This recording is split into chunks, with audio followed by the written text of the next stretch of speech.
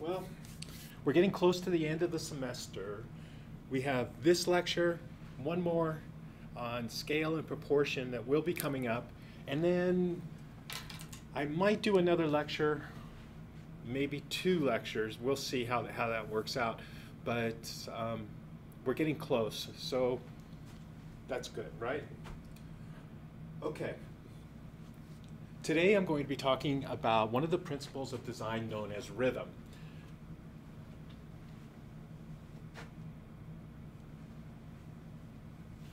Before I get into the actual information about rhythm, there's some things that I kind of want to get out of the way first. What is rhythm?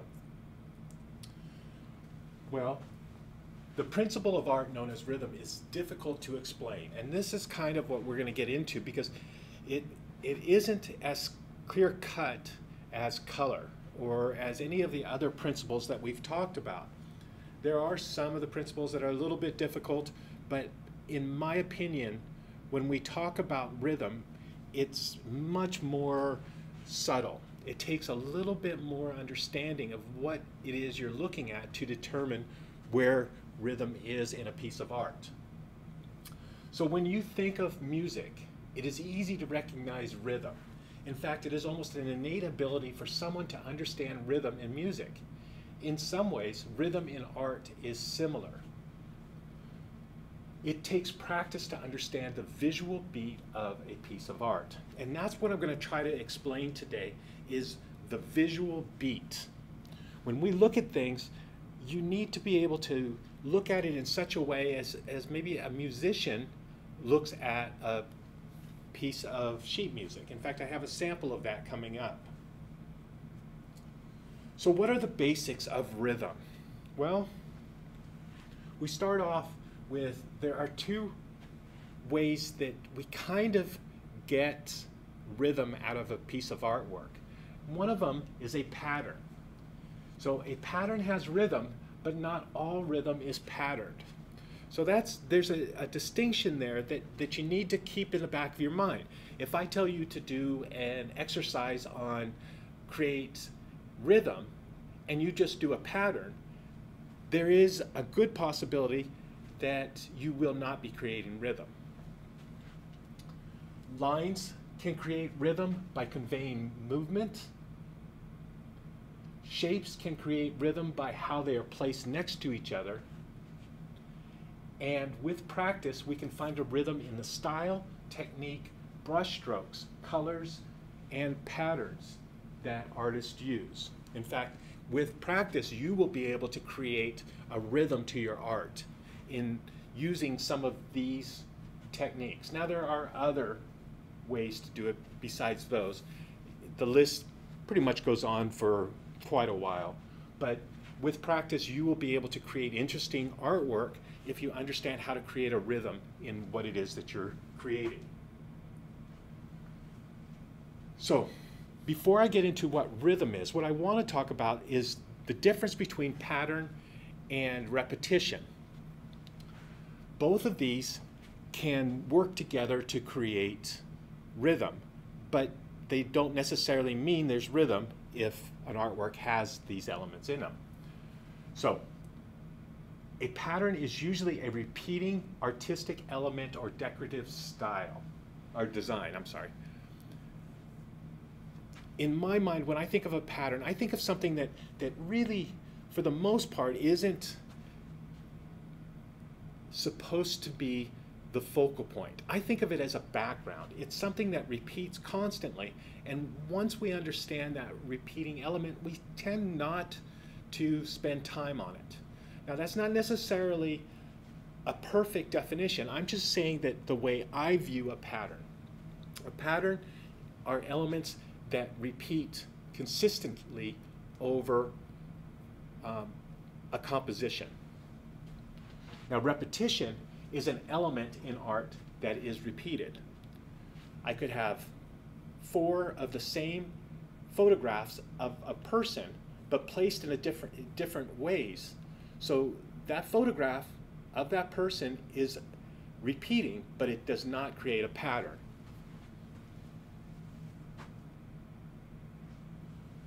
So now we're going to talk specifically about a pattern. A pattern is a recurring element in a particular arrangement. It may be a motif that repeats itself in wood carvings or a piece of fiber art. Fiber art is fabric.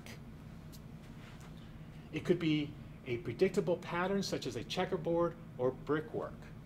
Now this is the lowest common denominator of what a pattern is.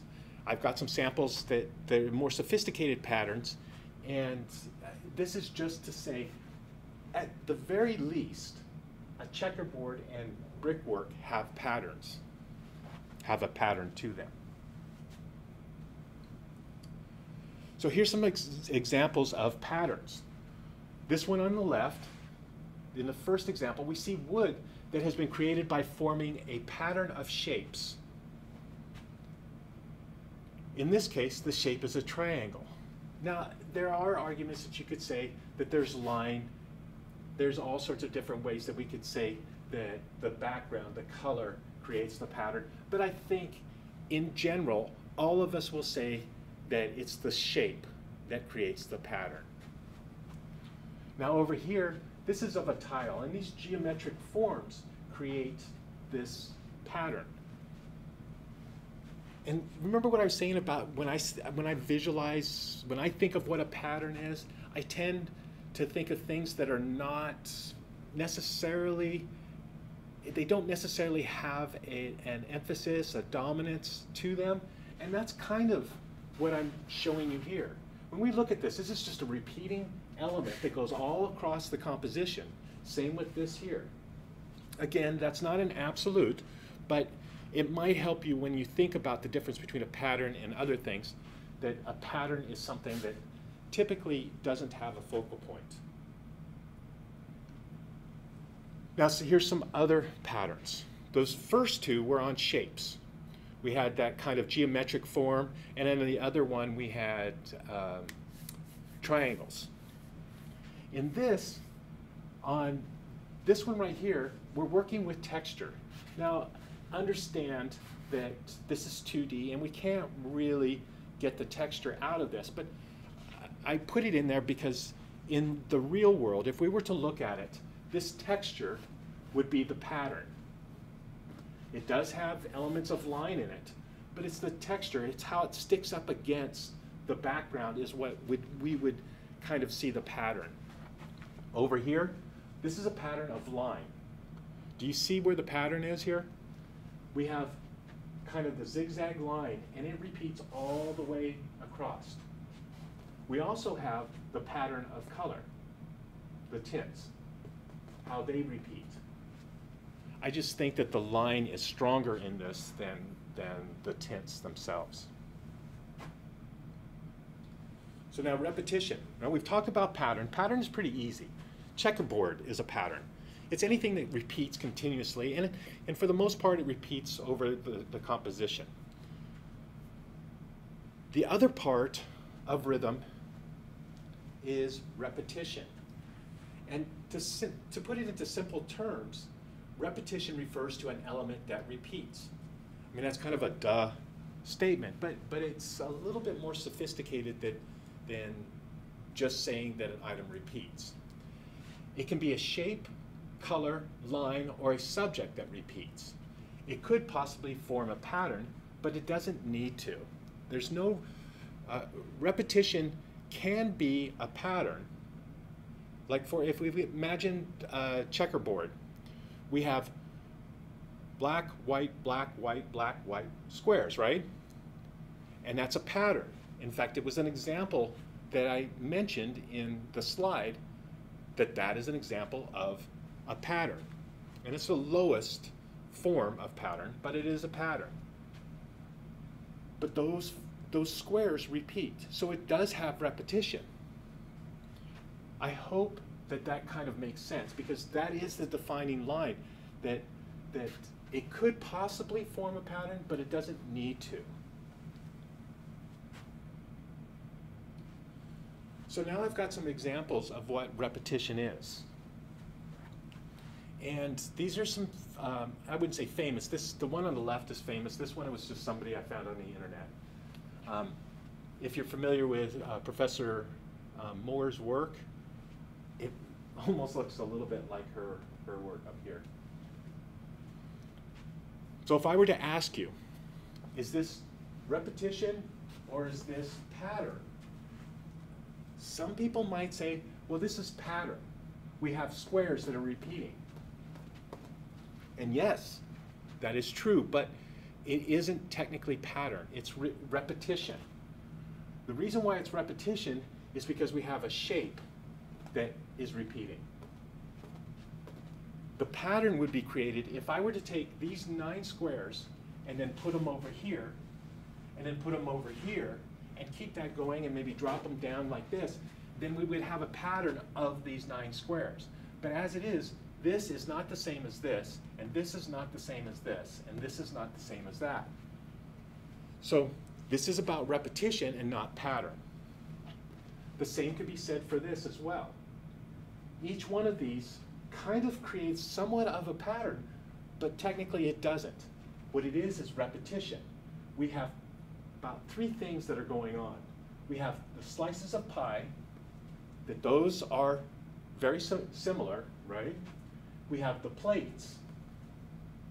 And if we move over to here, we have the plates are the same, the pie is not the same, but the pies still have the same rough shape. So although this could be considered somewhat of a pattern, very loosely, I'm not suggesting that it is a pattern, it is all about repetition.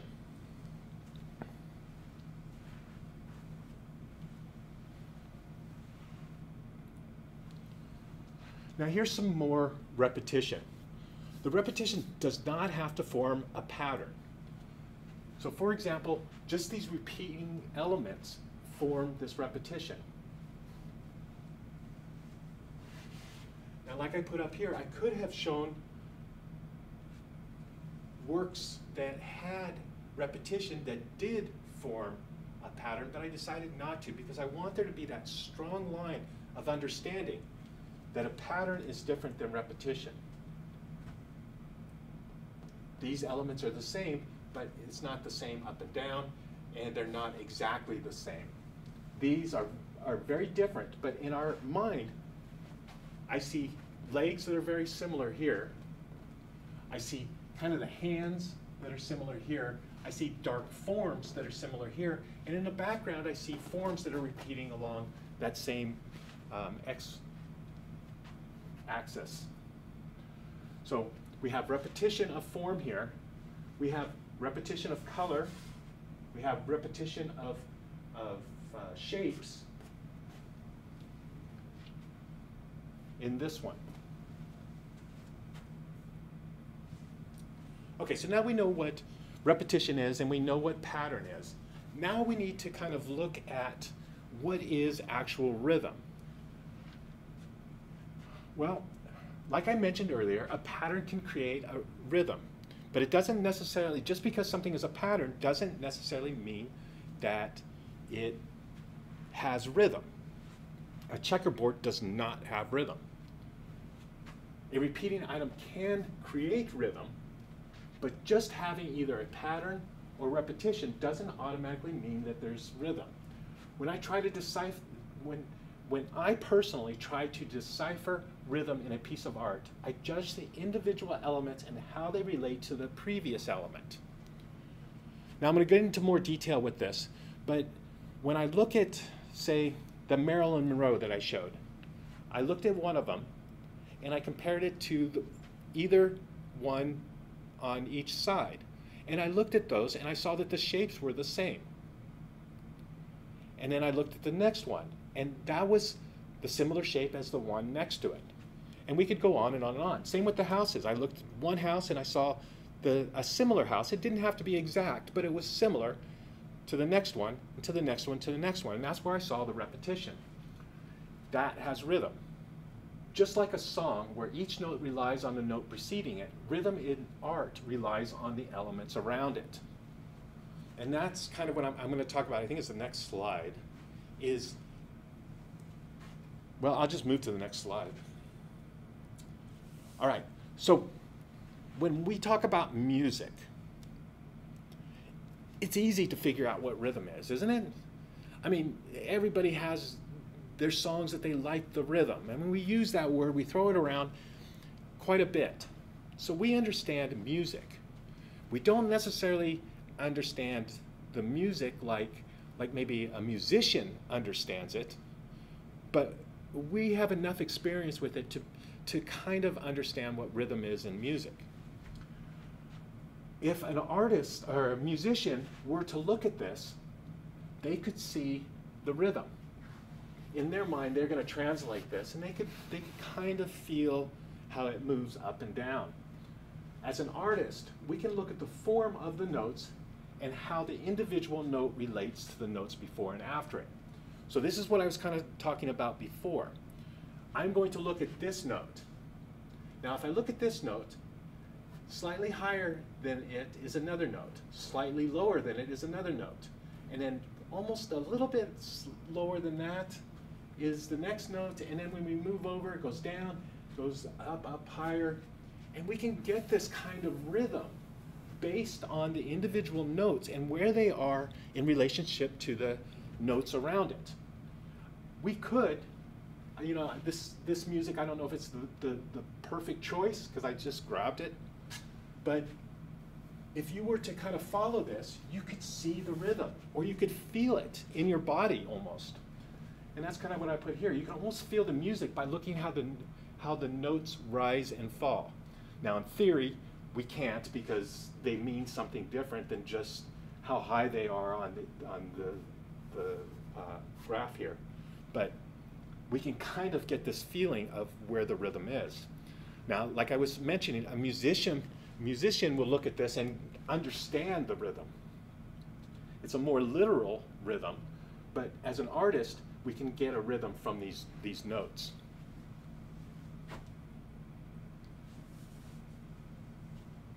So I've talked about a little bit what rhythm is. And when I was doing the keynote presentation, I thought, well, is there any chance that a composition could not have rhythm in it? And so I searched around and I found this right here. This is a photograph of an office. And if you look at this example and try to find a repeating element or pattern, because that's what we're looking for when it comes to rhythm, is either a repeating element or a pattern, you see similar shapes and elements. I've got a square here, I've got this kind of rectangle, I've got actually two rectangles. We have a rectangle here, We've got shapes around that are similar. We've got two air ducts up at the top. So you do see similar shapes and elements, but there really isn't anything that flows from one element to the other. If I were to look at this and then compare that to this, it's too much, it's too big. This doesn't flow into this. This is an individual item and this is an individual item. And then if we look to the next one, it's small and it's not the same. If this was a full rectangle and slightly larger, we could say, yeah, this flows into that. But there isn't really anything that flows into the next item. Somebody could probably nitpick this and say, well, if we look here, here, here, here, here, here, and here, there is kind of some rhythm there. But I would argue they are so far in the back, you probably didn't even notice them when you're first looking. The emphasis is not on these, the emphasis is on the larger items. Okay, so now when we look at art, I want to kind of go over this. I've chosen quite a few. I think there's roughly 9 or 10 images that I kind of want to go over and see if we can find the rhythm in these pieces. Well, first thing I'm going to do is I'm going to break it down by pattern and repetition. This first image, we have repetition of shapes or a pattern of shapes, right? There are these little circles, kind of like pointillism in a way, and we don't really have kind of a pattern of color. The repetition of color isn't that strong, but we have it of the shapes, of the texture as well. probably texture would be a better way to describe this. So there is a rhythm. The colors are similar. If I look at this color and then move over to that's similar, and we move this way. If I come up here, yes, not so much, but I kind of get it that it's. And there is kind of a rhythm to this, but it's not very strong. At least not in my opinion. There's repetition, but not a lot of rhythm. When I look at this, I don't feel like there's movement, not movement in the artistic sense, but movement as in like music notes in this. Now what about this one here? Now I look at this and I definitely see rhythm. I see rhythm in color, I see rhythm in shape. I see repeating pattern, or repeating elements.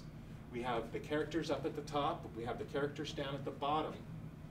And because one leads into the next one, leads into the next one, and leads into the next one, there's kind of this kind of flow that's happening. And there's a rhythm that we're getting. There's other elements that come into play when we look at these as well. The way they're facing. The ones in the back are facing forward. The ones, well, I guess they're all facing forward. The way the feet are angled. There's all sorts of things that kind of get this sense of movement, almost like the music notes that I showed. Looking up here, same basic thing. Here we have lines that are creating this repetition. It's not a pattern, it's just repetition. And then the colors work along with it as well.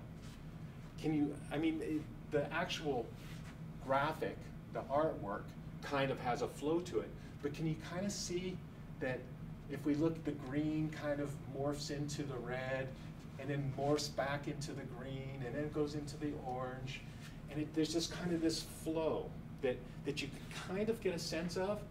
Hopefully you can see it, but over time I think that you'll be able to see it much better. The colors kind of all work together and give us this smooth kind of flow that we need to understand rhythm. So now this is more famous works. Starry Night, Van Gogh.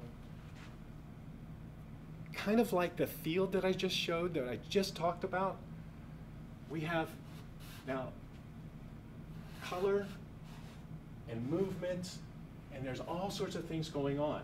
And as an individual, I think the average person would say that you feel kind of this flow, this movement of the piece that's kind of just letting us follow it wherever the artist wants us to go. And if you were to break that down further, that flow is kind of created by a sense of rhythm.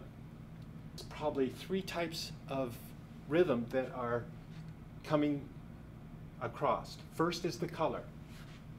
The colors are close enough that we tend to, I don't know, I would say follow the color. And then we have a sense of texture as well. That texture kind of creates this repetition. Notice how these lines here are similar to these here. The brush strokes are all coming across as kind of a repeating, I don't want to say pattern, but almost similar to a pattern. Now Jackson Pollock, do you get a sense of rhythm in this? I would definitely say it's there. The lines inside that you look in further in, you do get a sense that there's movement in this. Now, I put Jackson Pollock in because Jackson Pollock is usually used by somebody who doesn't understand art and says, it's really easy to do. I mean, I could just drip paint over a canvas and sell it for $1 million. In fact, I think my brother said that to me. This is what he was referring to. But as an artist, you should be able to look at it and see that it's not as easy as just dripping paint, the placement of the colors, the white, and how if we were just to look at the white, we get a sense that there's movement going on, that there's a rhythm, that he put the white there for a purpose. Now maybe he didn't know what that purpose was, maybe he was just following his instincts, but in the end, we do get this almost musical type of movement in his piece.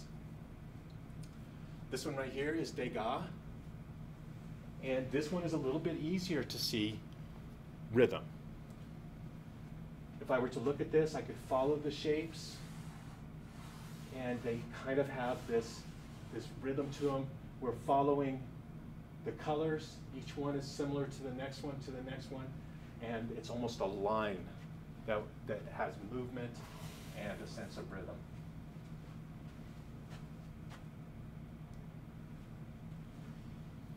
Now here's some other famous people.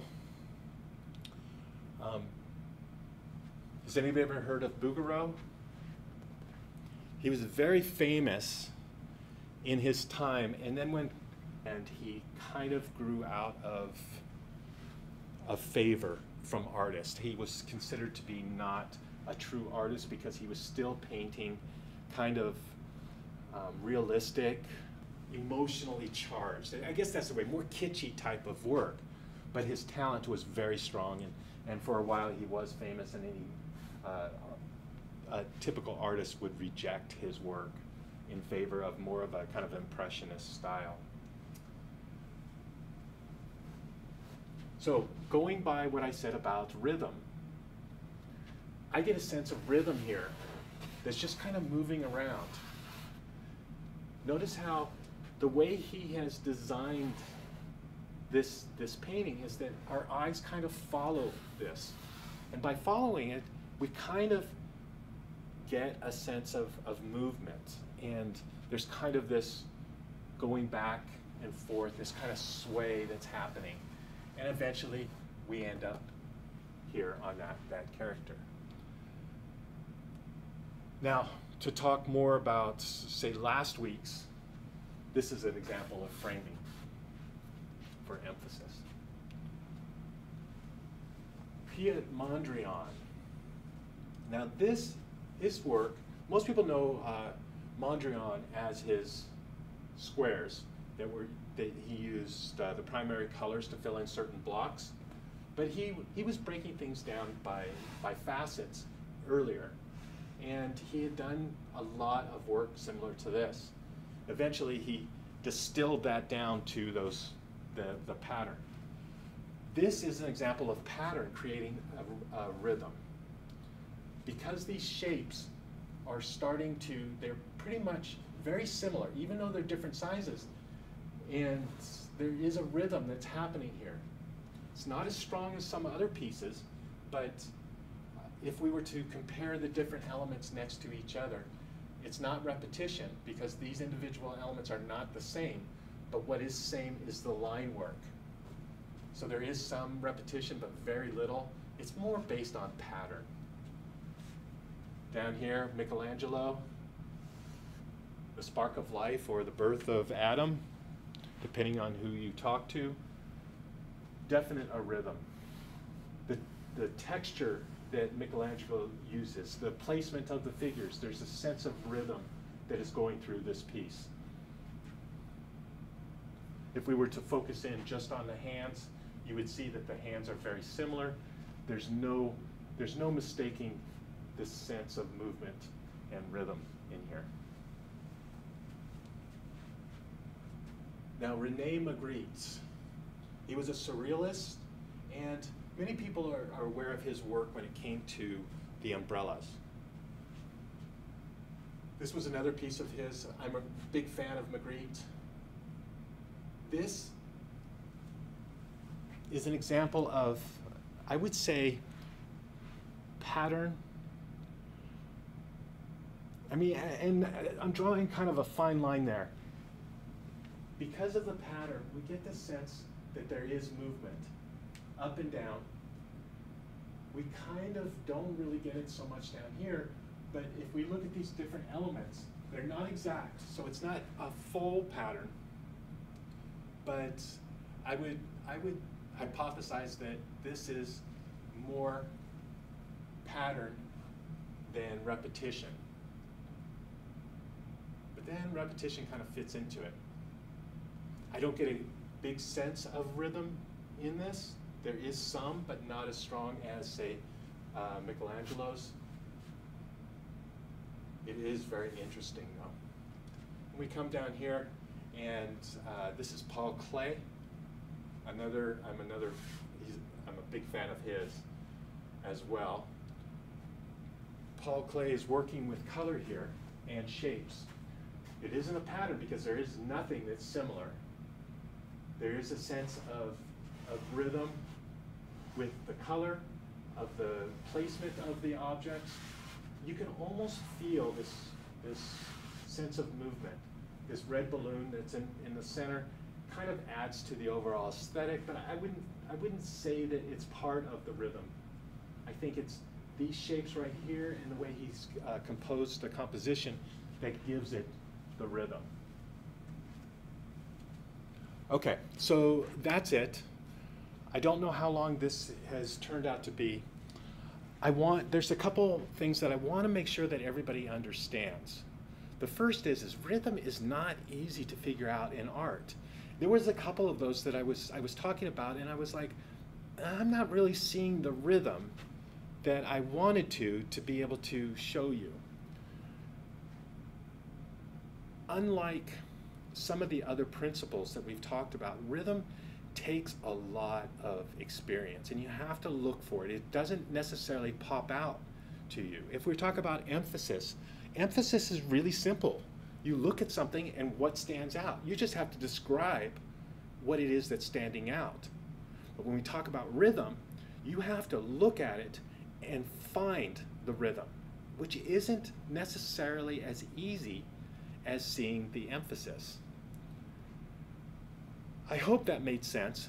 I'm not sure if I need to go into it in more depth or not, but please let me know if I've confused you, if you kind of understand what I'm saying, or you get it. It makes sense. All right? Thank you. I will talk to you on Tuesday.